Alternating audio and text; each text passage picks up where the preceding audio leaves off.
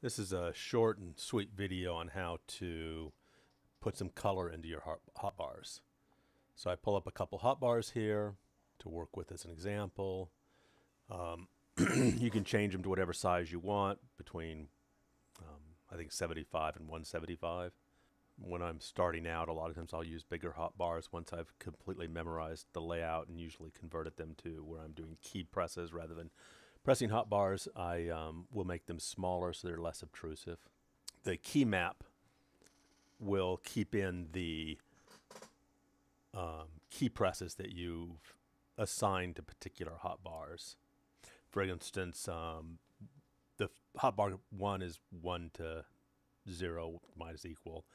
I've given number pad key presses to a lot of hotbar slots.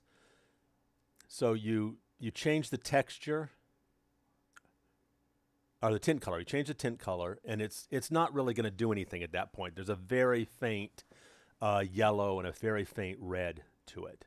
So you have to change it to texture. As soon as you change it to texture, you get the full color effect. And I tend to use like reds for burns, browns for utilities. You can color code your hot pads, and then you can just assign whatever social keys you want. And you can give those social keys, the name of those social keys, a kind of contrasting color, something that ideally will stand out in your hotbar. So in this case, I've chosen yellow, so I'm going with a blue to make it stand out.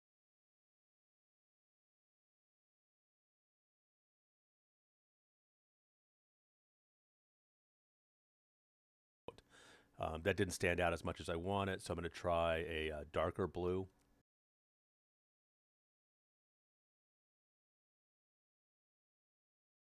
And that looks good. So, whatever color scheme you want.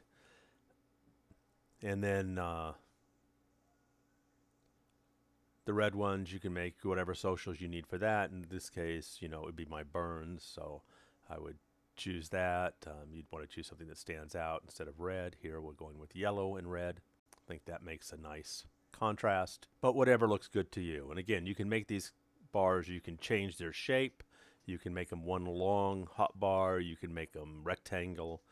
You can, 2x5, whatever you want. And you can make them very small or very big.